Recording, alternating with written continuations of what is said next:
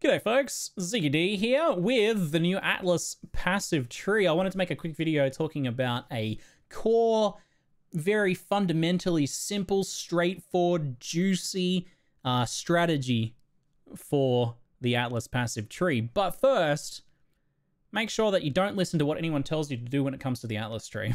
Not even me, don't listen to me, don't listen to anyone. Literally, just pick whatever you think is most fun. You want to do delve stuff? Type delve into the search bar, pick all the delve nodes, add some other things in you like the most. Literally don't tell you, this is the most like customizable, personal sort of taste thing.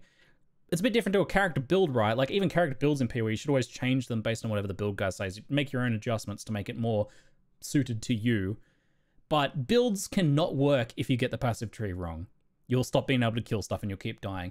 But with this, you can't really go wrong. The worst thing you could do is take like a mechanic, say like Beyond or something, and then not have anything that's activating it so that it's not present on your maps and you're not benefiting. In which case, you've just got like a slightly suboptimal, less efficient amount of like income that you're getting and benefit that you're getting from your expenditure. But that's like the worst thing that can happen. So literally just do whatever you think is going to be most fun. Focus on the content you want to do. But that said, if you don't want to think about it too much, and you want to start off with something pretty straightforward that focuses on some very simple, straightforward strategies that don't involve any boss killing or any side content at all, then that's what I've kind of planned this out. There'll be no bricking here, and then you can modify it to your taste after that point. You can adjust it for more late game strategies after you progress, but hopefully you'll earn like a lot of nice currency, get a lot of XP and stuff in the process. So I've kept things very straightforward. So this breaks down into 3 very simple mapping strategies, and the only thing you really kind of want to start doing long term is using the crafting bench. So I've tried to not incorporate any other stuff. We're not worrying about sextant strategies or necessarily even scarabs or any of that sort of stuff. Just the crafting bench. You've got 3 strategies. Strategy 1, I want to get XP. You chuck Domination on for shrines. Strategy 2, I want to get currency. You chuck Abyss on, which we'll get into why later. Strategy 3, I don't know what I'm doing and I just want to put something on there and not have to think about it. Fortune favors the brave. Really good stuff. Super straightforward. There's your 3 strategies. And one of those strategies is I don't even want to think of a strategy. I just want to do something. I just want to play. Perfect. So I've got all that covered. So let's go through what this is trying to achieve then. And this whole thing is a lot of fun. So what this is doing is adding guaranteed bonus mechanics to your maps that you don't have to do anything extra for and just give you a lot of nice reward without taking you out of the game too much. So I'm not like doing anything like giving you a bunch of soul fights so you go into delves. I'm not having you build temples or any of that sort of stuff. What sort of things we do have is a bonus additional essence per zone. You can get this after 4 maps, 1, 2, 3, 4 maps completed. And then you unlock the Atlas, the additional essence per map. And every single map you do from then on in the Atlas will have an additional essence monster in it. Same thing with additional strong boxes here. We've also got an additional shrine and additional harbinger. We then tack on a couple extra things to do with rogue exiles and abyss jewels because there's a lot of potential there, and then supplement with some stuff that boosts your core progression. So things that give you some extra Kirak missions, which you can then later tailor, things that give you extra higher tier maps, and things that help you kind of fill out your map pool as you progress your Atlas. So that's kind of the fundamentals here.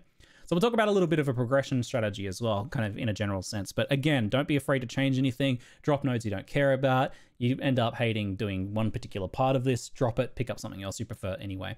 But this is also with 15 points remaining. So this is only map completion, like map bonus objective completion. No boss kills and no Maven stuff. So this is all doable without that. I've intentionally left 15 points remaining, which means this is just regular map completion. So we'll start off by picking up essence and then strong boxes straight away. And then after your first like 8 or 9 or 10 maps or whatever, you'll just be getting an extra strong box and essence per every single map that you do. Great stuff. I would probably go ahead and take this one nice and early as well. Spoils of War. Extra rare monsters in each map. It duplicates rares, up to 3 rares per zone. And then rares will drop, have a 1% chance, 1 in 100 for each rare, but you're killing a lot of rares in total per map. And then over the course of your play session, as you complete multiple maps.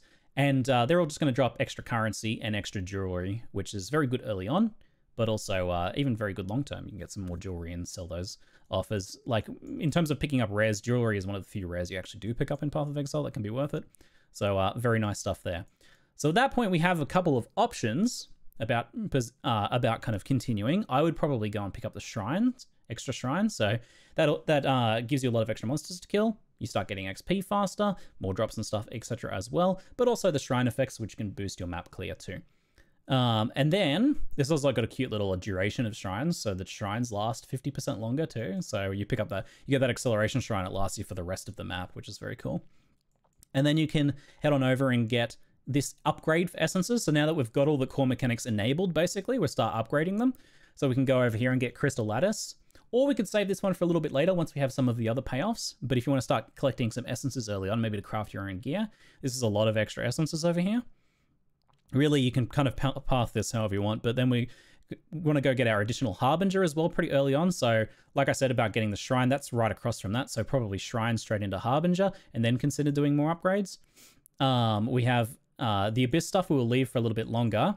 So we'll travel through the Kirak nodes here. And what this side does is it gives you extra scouting reports, which allow you to re-roll Kirak's missions, and then extra Kirak missions. So this is just extra Kirak, which is the new Zana, which is just kind of extra maps that you get to do. And some of those maps will have nice bonuses.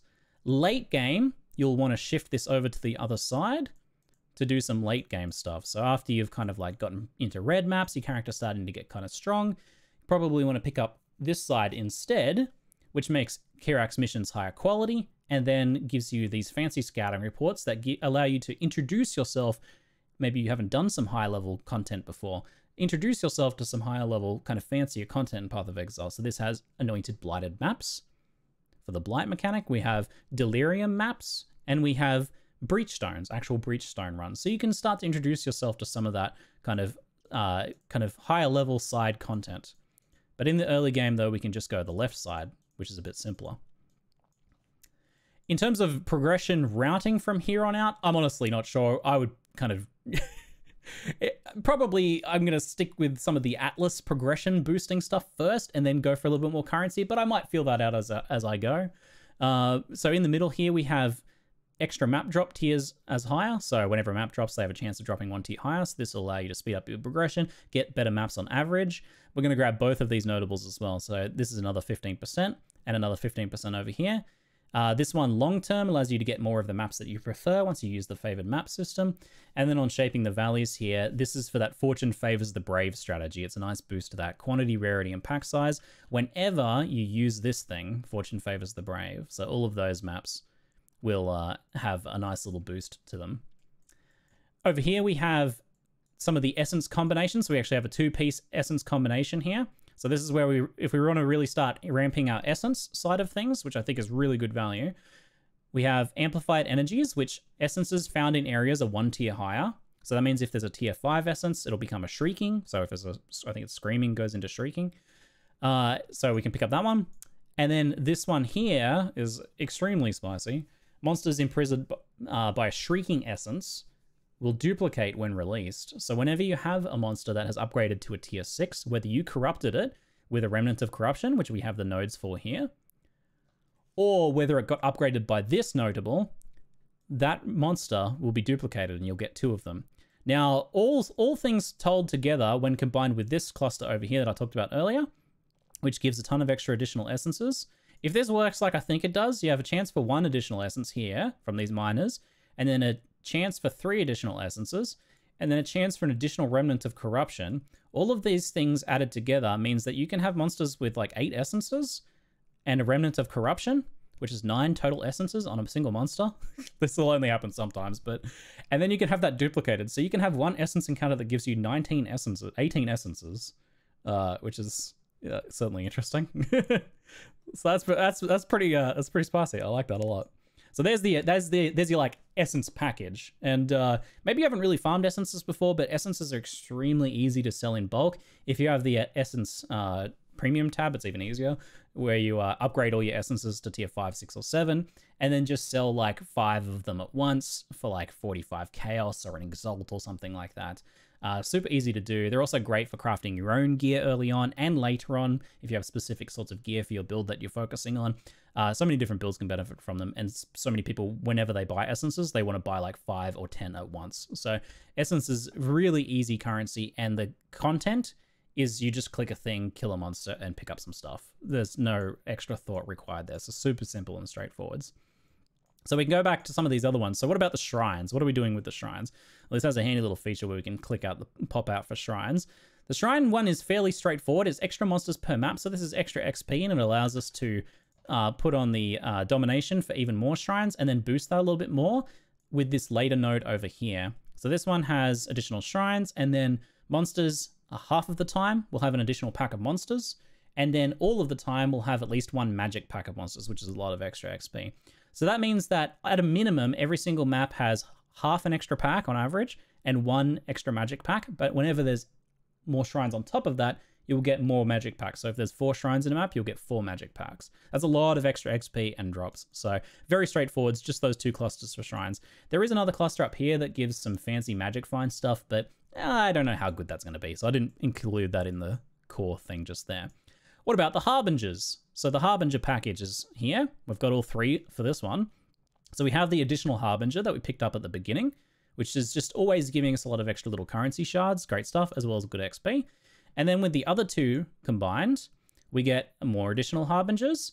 They drop additional currency shards, a chance for those currency shards to turn into actual currency items. So whenever there's like an Exalted Shard dropping or a Chaos Shard, they'll actually just drop as a Chaos or an Exalted Shard. Sometimes, not always. So that's good stuff. Also, this makes them a bit faster to fight, I believe, as well, which is nice. And then we've got more additional Harbingers here. And then occasionally they'll be replaced by a Harbinger boss, which gives you a lot more than the regular one. So it just makes those Harbinger encounters a lot nicer. They're just raw currency, those are. You literally just pick up raw currency and put it in your stash. Nothing to worry about there. So what else do we have? We have strong boxes. Where's our strong boxes? Where did our strong box... They're hiding down the bottom there. So for the strong boxes, also very straightforward, but super nice. We get the extra strong box per map guaranteed. Then in here, we get operative strong boxes, which drop scarabs. Scarabs, I think, are core. They're fundamental. They're very valuable. They're easy to sell in bulk, but also they're really good to use as well. They add extra effects to your maps and make them spicier. We also have one of the lines here. You can pick whichever one you prefer. Over here is divination cards duplicated. Map items duplicated, so if you're really trying to progress your atlas as much as possible, you might take the middle one. And then the bottom side is currency dropped by strong boxes is duplicated. Very fun, and more chance to see Arcanist strong boxes as well. This one's pretty optional, but I think quite worth it. But you could totally drop these. Again, change whatever you like here. If you think this one isn't really paying out for you, you're not seeing enough currency strong boxes, you don't really care, you can drop all of those and pick up another cluster for a specific mechanic, you know, Delve or Abyss or whatever else that you want to upgrade. So that's all those core ones there. We have a few actual other little things that are just generally very good. So over here we have 3 extra rare monsters per map, and then rare monsters drop additional currency and jewelry. Fantastic. Easy, easy. There's a cute little one in here that's an optional extra that gives map monsters drop additional unique items and chance for faded uniques. Depending on which faded uniques haven't been fixed by GGG yet, and this is only a temporary one, this might be worth picking up if you want to chase a specific faded, or if some of them are worth pretty good currency, but it's probably pretty low value. That's why I didn't take it in the end. Have I accidentally clicked off this? Yeah, whenever I drag the screen around, I accidentally allocate nodes or unallocate them. I unclicked one. Chat's got me covered. And over here we have another generic nice upgrade. So maps drop higher tiers, and then shaping the skies here, which gives you fancy crafts. So those aren't these ones, but rather the blue fancy ones from Harvest, I believe, is what you get from that. So when you stockpile a few of those, you can just use those instead of your core farming strategies, but don't really worry about that too much. This is good even if you don't even think about that, because it's just extra higher tier maps. Again, this is all supposed to be as straightforward as possible, and that's the whole idea. Really, you're just running maps, and they just so happen to have essences, strong boxes, shrines, which is just extra monsters, and harbingers, which is just extra monsters that drop currency in them. And you just get more maps in general, and your maps have more rares, and the bosses and rares are dropping more currency. That's really all there is to it in the end, and that's what it's very focused on. Over here, though, we have one little extra bonus thing that I wanted to add in because I think it's just going to be super spicy. So I just went as simple with it as possible, and that is Abyss. So I don't really like Abyss, but this is good enough, I think, that it's worth including even if you don't love Abyss. This is not about the abyssal depths. You don't have to go into those at all for this, really. You probably should still, but this is more just about the regular Abyss encounters and specifically about jewels. So we've got areas have a chance to contain additional abysses per pack size. This is your enabler. You will see abysses occasionally normally anyway, but this just means you'll see more. Don't worry about this. You don't have to think about it. If you're just alking your maps and running them, that's fine. That's good enough for this, for you to see extra abysses. All good stuff. You get some more monsters, you get a bit more XP. That's all fine. Then as we come up this way, here's the payoff and the reason why we take this in the first place. So we get 3% extra chance for abysses there on top. And then this one here, Corrupted Gaze. 20% of the time when a jewel drops from Abyss, it'll be corrupted and have 5 or 6 modifiers. This is very, very good. Because any Abyss jewel that drops with 4 properties has a decent chance of being worth 5, 10, or 15 chaos. They're usually super easy to sell. Even if you don't really like trading or want to think about it too hard, just have a tab that's for 10 chaos items and put them in there. And then you're making 10 chaos that you weren't making before. Super easy. But if you actually do like a bit of trading or don't mind kind of getting into it and learning prices and stuff like that, you can earn a lot more when you find really good ones that are worth much more than that. And that's just 4 property ones. Especially searching eye jewels, on average, are worth something if they have like 1 or 2 good mods together. Especially if they have any sort of nice enabling mods. And minion jewels, summoner jewels are really good value on average as well. But in general, a lot of builds want Abyss jewels. They're valued highly. People pay good money for them. And it's pretty easy for a 4 property to be worth money. So I keep saying 4 property being worth money quite commonly. This gives you a very good chance of getting 5 or 6 ones. And on average, you're going to find a lot of 5 or 6 ones as you get these Abysses. Sometimes they drop multiple jewels. Can they drop multiple jewels? I swear they drop multiple jewels sometimes. I might be wrong about that. Anyway, don't worry about that. But the 5 or 6 properties are just, again, they're going to be that much more likely to have like 2 or 3 good modifiers. Again, they can drop multiple jewels. I thought so. Yeah, I thought so. Cool. So that means you might get like 3 jewels from one, and then 20%, probably one of those is going to be a corrupted one if you're lucky. So those 5 or 6 modifier ones are just that much more likely to have 2 or 3 good modifiers. So there's your 10, 15 chaos jewel. And that's only thinking like just on the average, very commonly that's going to happen sort of deal. But with 5 or 6 property jewels, you also have the chance of getting a jewel that has 5 good properties together. And that is just unseen, unheard of up to this point. The power level of the mods on these can be very high. So there's some nice combos of like crit multi, flat damaged life that you couldn't get before that you can get now. So, and if you happen to get the dream, get a 6 property jewel with good rolls, with affixes that go together, then you're talking like, you know, mirror jewels that are worth a mirror or many exalts or something like that. Something to dream and something to chase for, but just super high potential there with also the nice consistent money on average as well, just from the kind of regular okay jewels that drop that should be dropping pretty frequently. So I liked that enough to include it. But again, super optional, very easy to change this. If you don't like the Abyss, you hate doing Abysses, you don't want to figure out how much jewels are worth, you can very easily drop that. You have freed up another 12 points. You can pick up 1 or 2 other clusters with that for a specific mechanic. Maybe you really want Delve. So you just type Delve into the search bar and you look where the Delve ones are highlighted. What do we got? Delve here. We can see Delve here, here, and here, and down there. You're like, okay, cool. I'm going to pick up the Delve nodes. I'll get some Delve Nico missions for 3 points. I'll pick up this cluster here. Seems pretty good.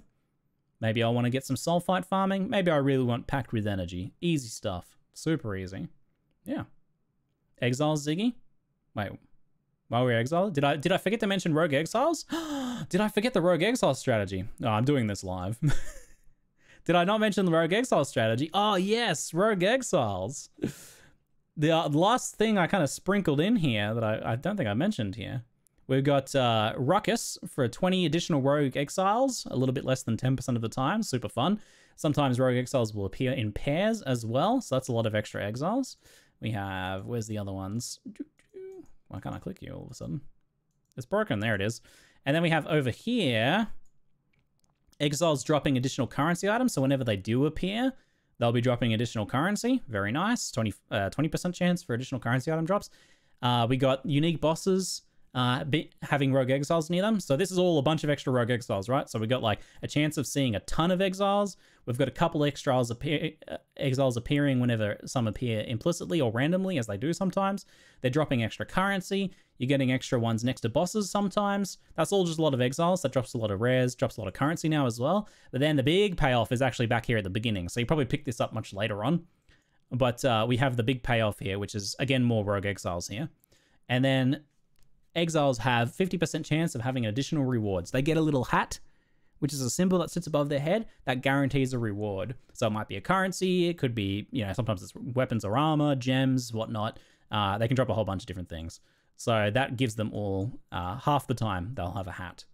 So there's your payout. So that's a nice little synergistic one that's super easy to grab. Again, optional, you can drop. You don't like the exile stuff, you trim it out and grab something else instead. So there's like a rambly explanation of like a core kind of just very straightforward. Everything's just kind of packaged into your map super neatly. Little strategy. Maybe it'll give you some ideas. Maybe you'll follow it and then change it later on. I don't know. Maybe it's helpful. Anyway, folks, that's it for now. I'm Ziggy D, and thanks for watching. I almost completely forgot about the exiles. Oh no! Thanks, chat. I almost forgot about one of the core parts. Oh no. Good job. Thanks.